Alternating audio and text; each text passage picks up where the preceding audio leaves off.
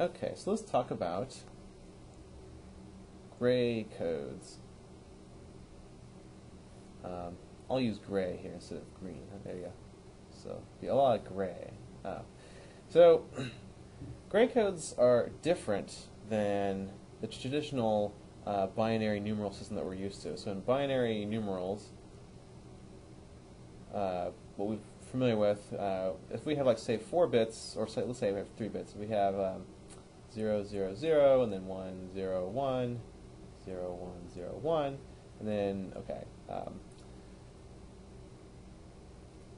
if we have a traditional binary numbering system like this, well, we go from 0 all the way up to, oopsie, all the way up to 7. Oops, I'm getting ahead of myself here. A second. So, that ought to be black. There we go. So we'll mark our way up from 0 to 7 over here. So let's mark this down to 7 up here. Okay, great. So 3, 4, 5, 6, 7. Okay, great. So those are binary numerals. Gray codes are a bit different. Gray codes work like this. So instead of having going between 0 and 1, we have a different strategy. We start out in our least significant bit like this. We say 0, 1, 1, 0. So, okay. Now, this is not an entire gray code yet. There's some obvious duplication here, so let's just keep, I'll show you the pattern here. So we have 0, 1, 1, 0, and then in this column we'll have 0, 0, 1, 1, okay, and then I'll make this 3 bits. So then we have 0, 0, 0, 0, okay. Let's just keep this going here. So I'm going to have another 0, 1, 1, 0, okay. Here I'm going to have 1, 1, 0, 0, and then finally we'll have 1, 1, 1, 1. Okay. So this is a bit different than that, as you can see. I mean, the first spot is the same, so that's about where the similarity, well, this spot and that spot, and then after that, pretty much the similarity ends right there. Because as you can see, in this spot over here, they're not the same.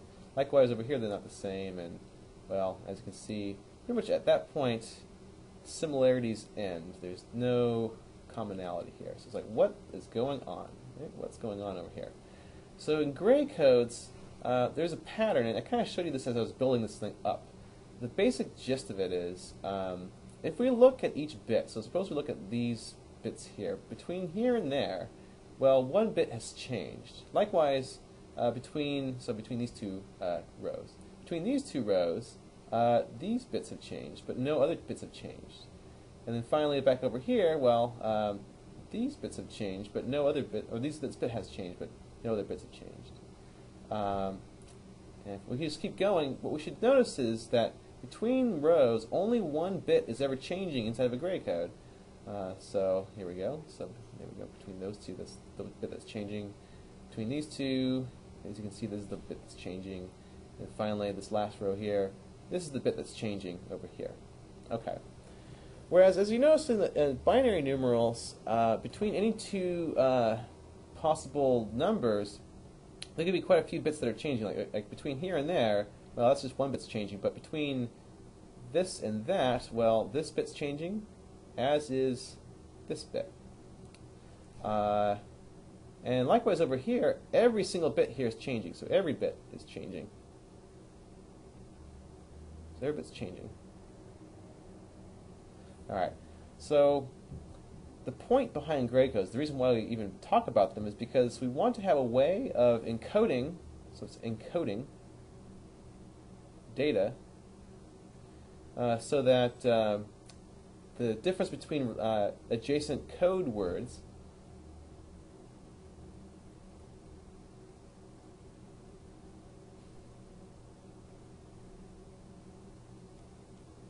two E's there. Between 2 adjacent, I should say adjacent over here, adjacent, when I say adjacent I mean these 2 are adjacent, these 2 are adjacent, so 2 adjacent code words is just 1 bit. 1 bit's the difference between any 2 adjacent code words. That's a very handy property. And we'll see where those come in handy very soon when we talk about Karnaugh maps. So let's just continue on with gray codes for a little bit. Gray codes are also known as symmetric codes. So just scroll down a bit. So if I keep the pattern going, here's what would happen. So let's say I have 4 bits now. So 0, 0, 0, 0, 0. Right, so I'm going to do it the way I would build up a gray code. So my pattern is going to be 0, 1, 1, 0. And I'm going to basically duplicate that pattern over in this row. I'll make that pattern like 4 times as large over here, and then 8 times as large over there. So, 0, 1, 1, 0, 0, 1, 1, 0, 0, 1, 1, 0. This is how we build up a gray code. So now you have 4 of these over here. So I have 0, 0, 1, 1, 1, 1, 0, 0. And then I have that again. So I have 0, 0, 1, 1, 1, 1, 0, 0. So you notice I have twice as many as I had before. So you see, whereas in this column over here, I had 1 0 followed by 2 1s followed by a 0. Here I have 2 zeros followed by 4 1s followed by 2 zeros, and then I repeat this pattern over here. So I'm repeating over here. So I have 2 zeros, 4 1s, 2 zeros. And likewise in this column, I'm just going to, so just keeping track. So we have our 1s, our 2s, move this up a bit. Just kind of squeeze it in here. So our 1s, our 2s, our 4s, and our 8th spot.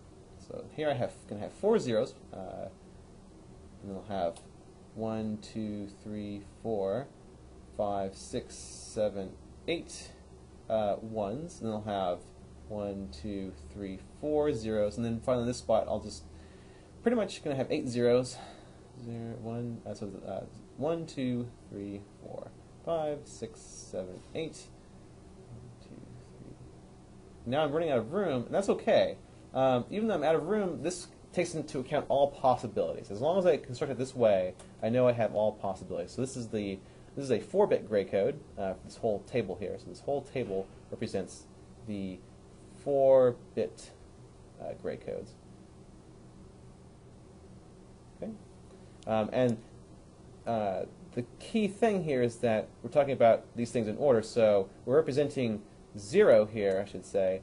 Let me just erase this really quick. We're going to represent 0 with the familiar thing, but this will be 1, this will be 2, this will be 3, 5, 6, 7, 8, 9, 10, 11, 12, 13, 14, and 15. And as you notice, this is different. Remember, this is different than binary numerals. Very different. But the key thing to notice is that between any 2 code words, so this is a code word over here, this is a code word over here, between any 2 code words, between any 2 adjacent code words, there's only going to be a 1-bit difference between any of them. Okay.